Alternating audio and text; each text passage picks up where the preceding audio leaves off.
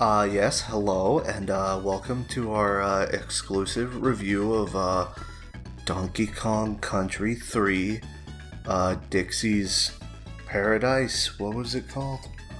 Who cares? It's a f***ing video game. Anyway, oops, I said a swear. Naughty, naughty. Oh no. Oh dearie me. Your editors will have a word. Oh gee. Don't worry. Oh no, that's religious propaganda. Oh, it's all gone to hell. More religion. I'll just bleep those out in post. Don't worry. Anyhow, so we currently naming our file. I guess I'm going to be the only one playing currently. You're the best at it. Oh no. I'm going to name this file Lana, because the main character is a girl monkey, and Lana is the name of that harlot bitch who broke my heart in high school. And I never quite got over that. And that's why I became a video game reviewer. Anyway, here's Wrinkly Kong. She I guess she helps you save your game. Really progressive to include an elderly character like that. Oh yes, especially after Cookie Clicker took the elderly in gaming and turned them into this joke and this weird abomination, these horrible monsters, and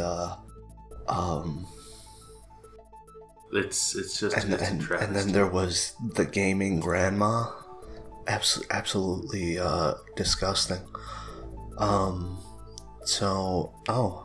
It seems I finally have control of the game. In which case, I suppose here we are swimming around, just as you do in games of this era, where it reminds me of Gone Home a lot. Just an exploration simulator. Oh yes, just a very nice, calm exploration. Just a girl on her own, just And you're exploring a river, just like that arcade classic Tubin. Everyone loved playing that game.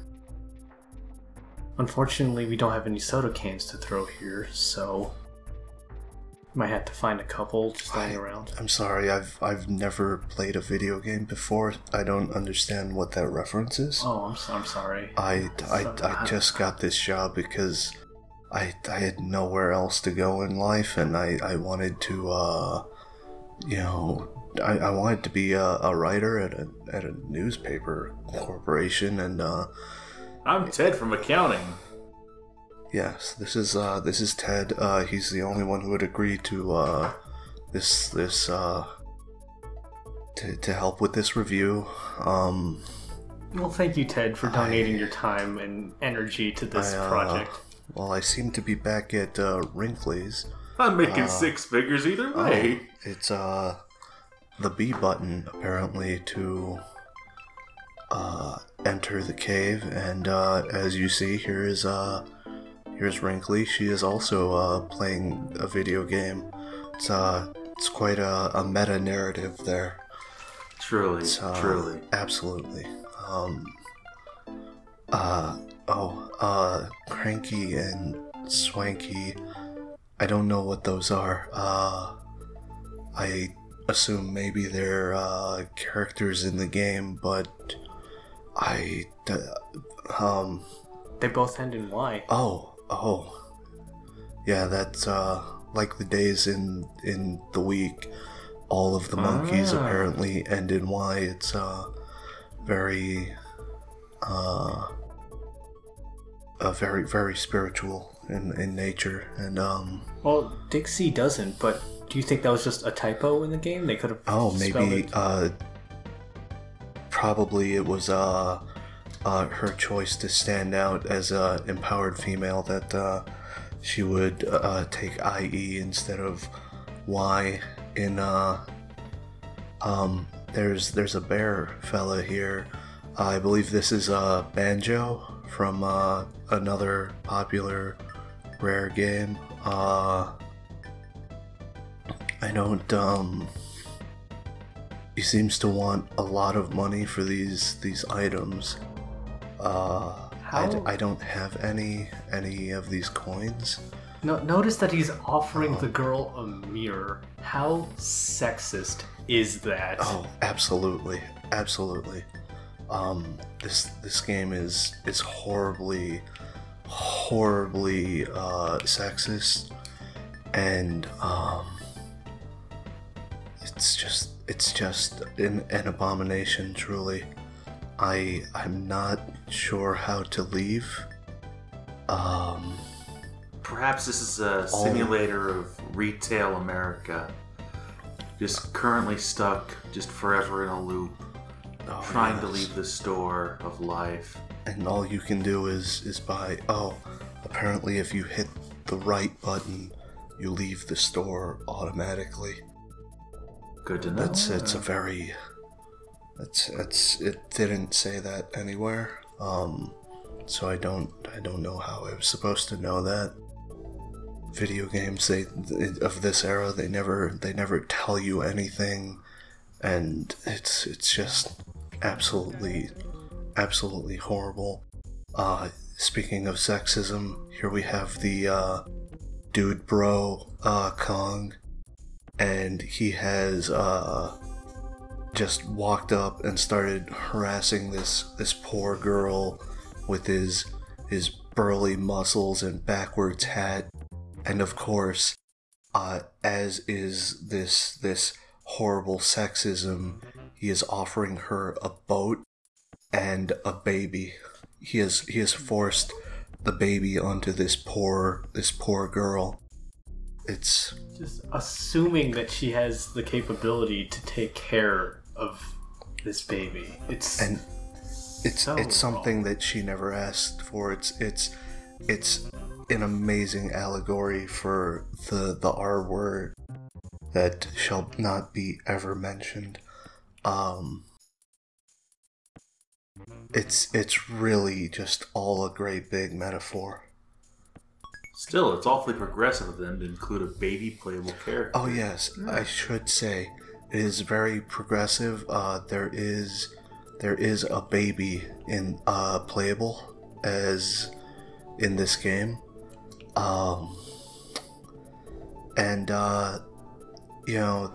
Unlike other video games of this era, where of course babies were just treated as sidekicks and props to the main character, here we finally have a playable baby, unlike games like Yoshi's Island, which of course the baby is just this thing to be saved by the main character, who is a dinosaur of all things. I mean, dinosaurs in media getting representation before the babies. But I'm still taking points off because they're putting the baby in danger. Oh yes, absolutely Unacceptable. It's deplorable, the situations in which this baby ends up in. I'm not certain how to leave the boat. I believe this is the first stage, but I'll get this in a moment.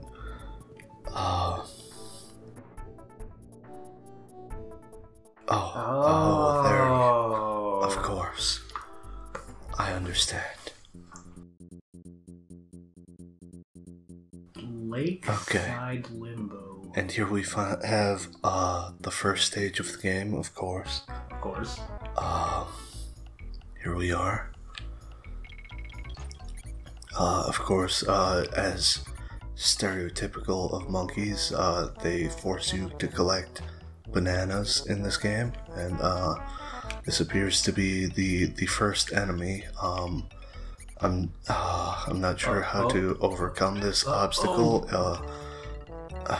It seems that the girl, as per stereotype, cannot defeat the mice, and she ran away scared.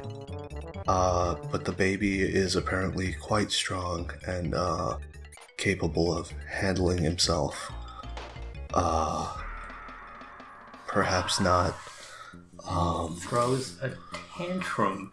You're putting this baby in danger. You understand that? That was clearly a cry for help. And just it's sickening. It's absolutely sickening. Absolutely These video games are absolutely deplorable. Oh, that makes sense. Here we see the baby is finally, he's able to enjoy himself now that he is free of the confines.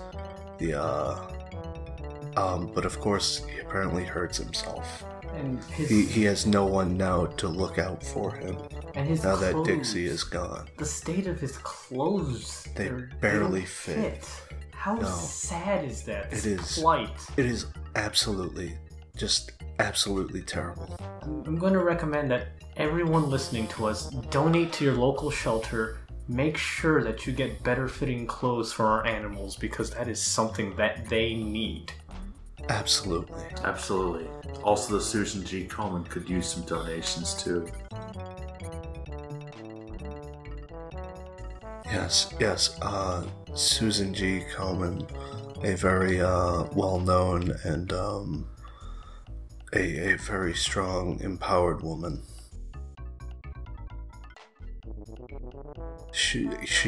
But she needs your help. She does. Seems to be a sound. I can't seem to grab onto this ledge. See, that's the game's fault for not telling you how to do this. There's no tutorial text. The games of this era were just very, very poorly designed, and I'm not certain. This is just, it's so difficult. Absolutely the Dark Souls of its era. I think we might be perhaps if I could figure out how to grab this barrel, I might be able to put it here perhaps and use that to climb up, but none of my 4 buttons seem to do anything.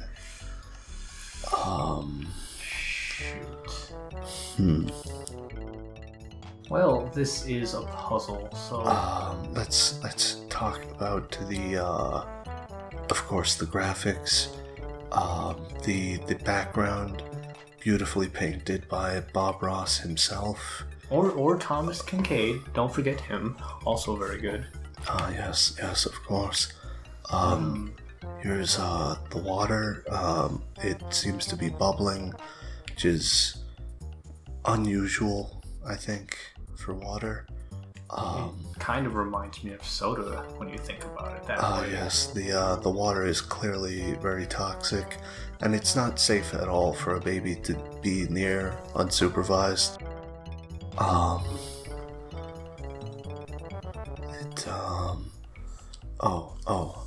I just had a thought. Oh, yes, of course. It was so simple the whole time. Jeez. That scary man has harmed that poor little baby. I'm not sure what could have been done. Clearly just a metaphor and a allegory for men's violence towards children and women. Absolutely despicable. Absolutely. This game is quite brave for attempting to tell such a tale. It is quite difficult. I think I'm gonna cry. It is quite beautiful. It is absolutely stunning, and Shigeru Miyamoto clearly very uninvolved in this project, because he is a huge racist, a sexist, a bigot, and just not a very nice person. Although I would not subscribe to him on Twitter. Although I will compliment Hironobu Sakugachi for this game soundtrack. Seems to have done a very good job composing everything. Oh yes, absolutely. Absolutely. It really helps to alleviate my stress while playing this game. Not stress from any sort of anger or frustration with the game, because the game is clearly very well designed, and it's simply beautiful and so rich. Is personal stress, because one of my uncles had owned a pet chimp when I was a child, and it was an adorable little monkey fellow, and he simply he would spend most of his time in his cage, but he just he would stare at you with these beady little eyes, just absolutely horrifying, just staring so lifeless and cold. But I remember one day the cage was unlocked and he got out, and it was so dreadful. So much screaming. I remember the scratches on my face, and just the howling of the little monkey. Horrible little monkey.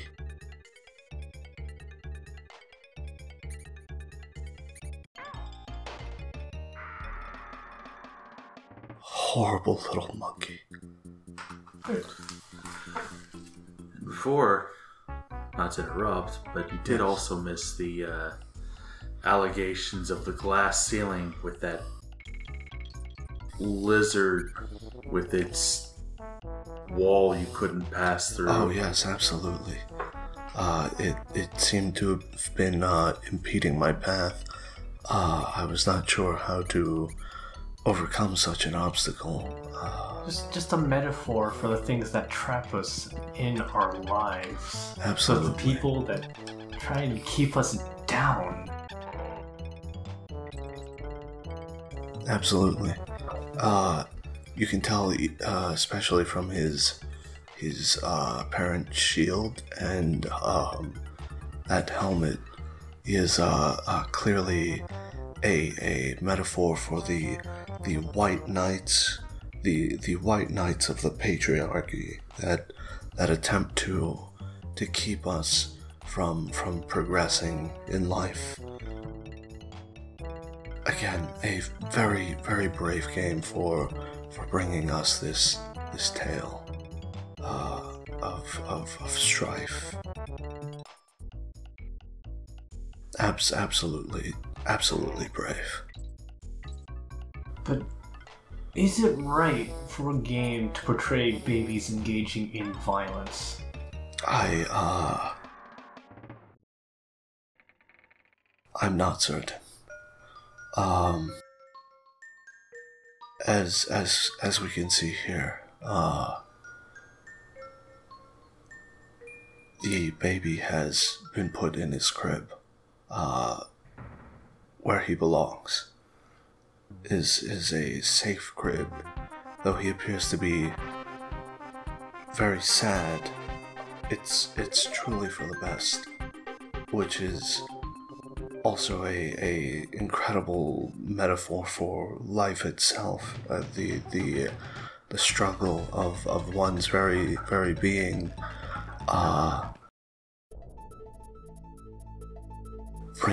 bringing yourself to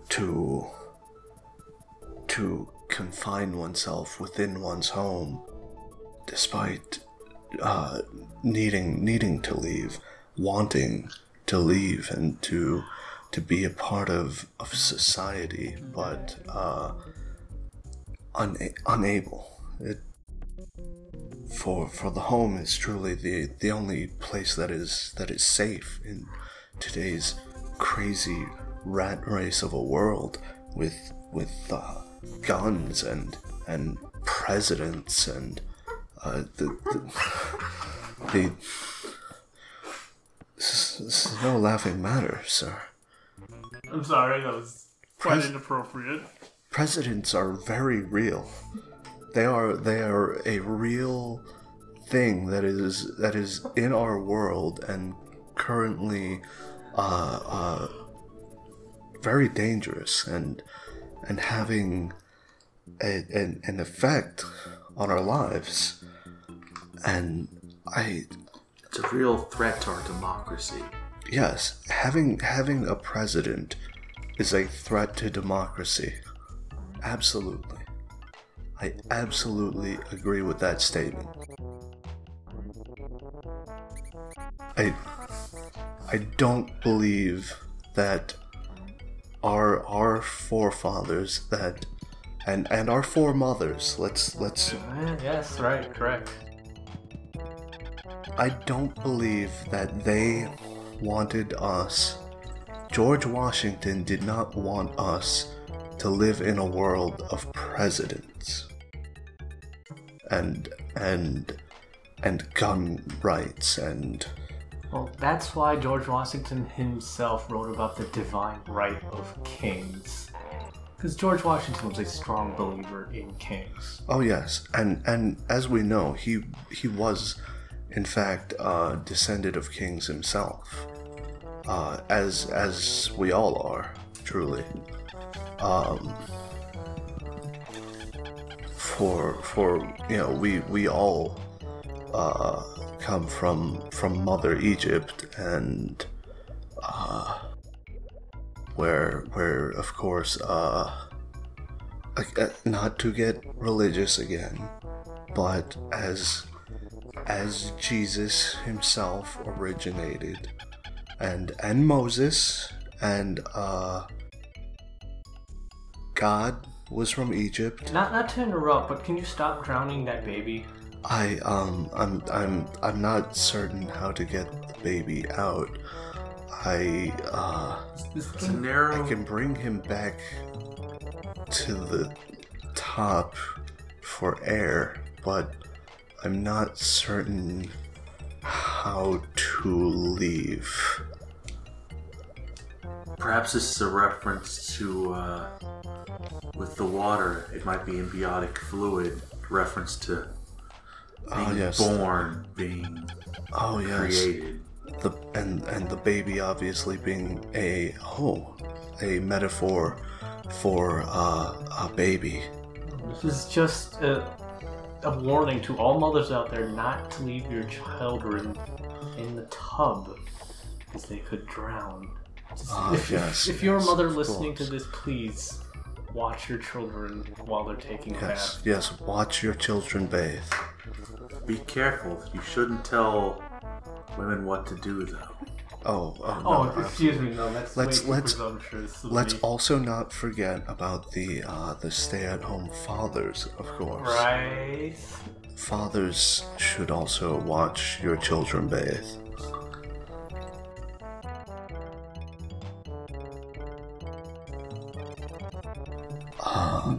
N.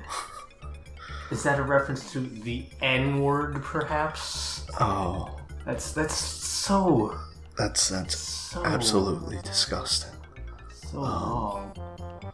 This game is quite brave for trying to challenge the use of the N-word by the president. What is that sign trying to tell us? I'm not certain. Oh yes, of course. That appears to be an elephant on the sign. No, it is a sign clearly depicting a slash through an elephant, like a no smoking sign, but for elephants. No elephants, no Democrats. For as we know, Democrats are, in fact, represented by an elephant.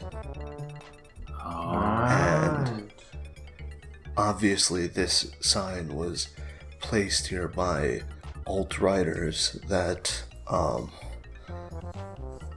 trying to abolish democracy.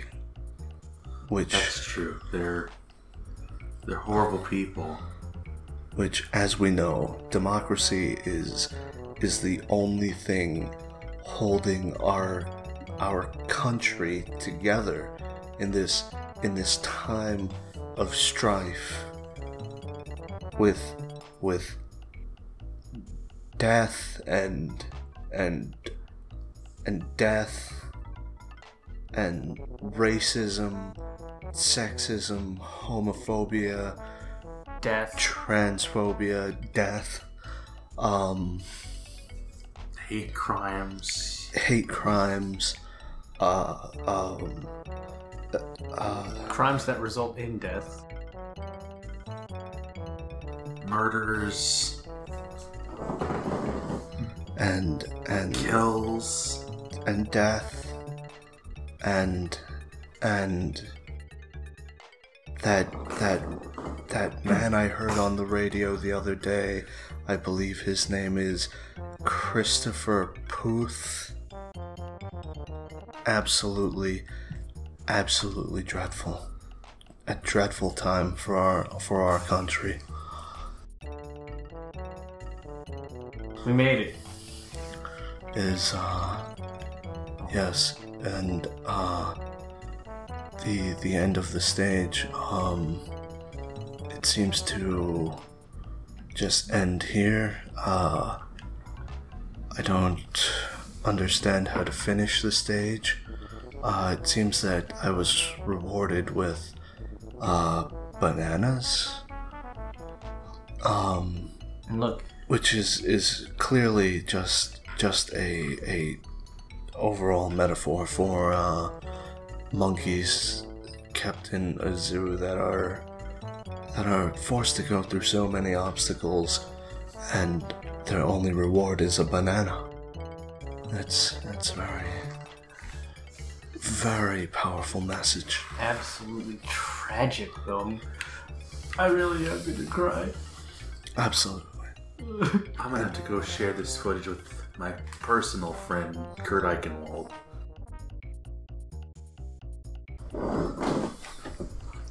Where are you going? Where? He's left. He had to go. Our intern Jeffrey has simply left. This is unprecedented behavior. Absolutely unacceptable. I am greatly offended that he would leave in this moment, this beautiful game, this beautiful metaphor for society and empowering babies to leave and to just walk away in our time of need, which is a fantastic metaphor for my mother abandoning me as a child and never coming back So I applaud him for that message, but I am highly offended, and he will not work in this company again. I will block him on Twitter and oust him as the racist, bigoted, anti-baby fascist that he is.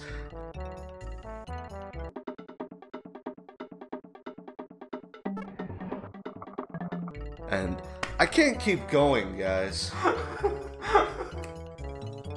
I was just about to say, you need to pay somebody to dox him. You're done. Man, so... You carried that, man. I'm going to admit that right now. Thank you. I was dying at that time. I had to keep going. I just had to keep talking about stupid crap.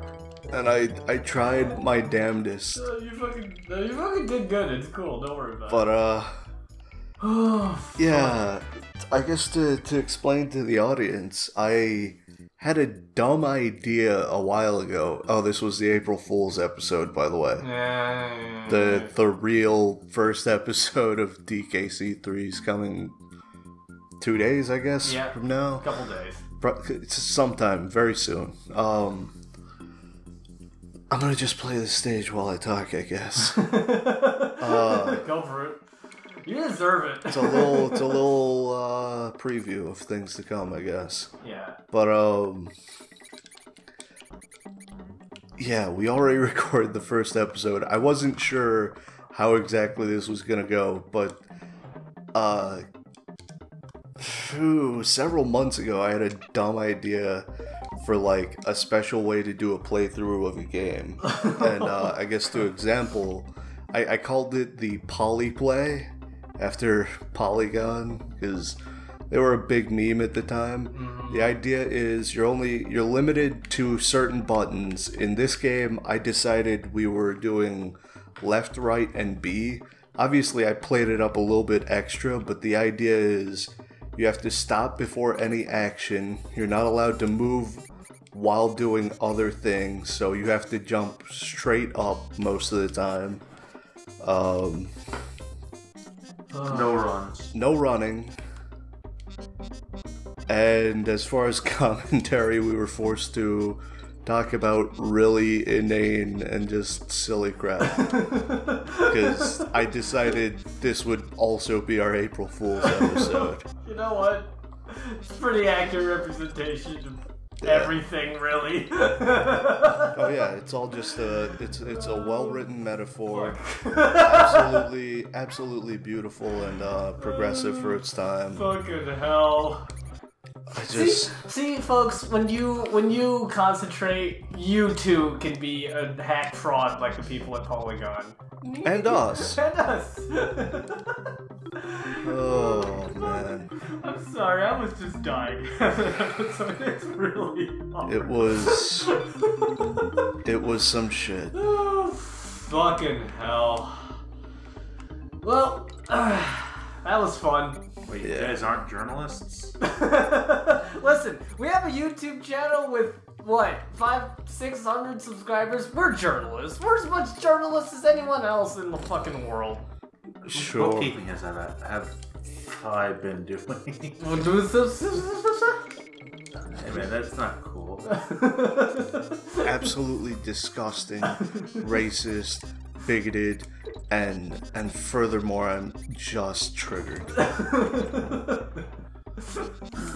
I don't know. I hope no one's offended by any of this. No one's like a friggin' Polygon apologist, but just, I mean, it's fun to just take the crap out of people sometimes, you know? I mean, they do some good work here and there. Oh yeah. No one is without faults, but every now and then you see something like that Cuphead playthrough and it inspires you. It inspires you to just take the piss.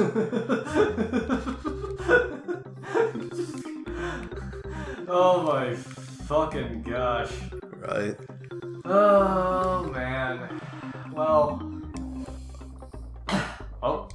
I'm gonna just do this because we missed it on the next episode. But I love shit like that. Yeah, no, that's fucking cool, man. Yeah. Do they do the same thing it did in the last game, which is, oh look, you collected some coins. Congrats. I don't remember. I don't think Cranky's even in this game anywhere. Oh. Did he that die? Old fraud. Did he What? die? No. He's in the Wii U version. Oh. Yeah, he's still around. He's still alive. Okay, good. I would. Do you think Nintendo will honestly let their characters literally die? Wrinkly died. Oh. She, like, comes back as a ghost, but Wrinkly's dead. Oh. Well, on that depressing note. I'm Dean. He's Dean. That's Donny. I'm Donny. And I'm that's Ted from accounting. And that's Ted from accounting. And good night, everyone. Good night.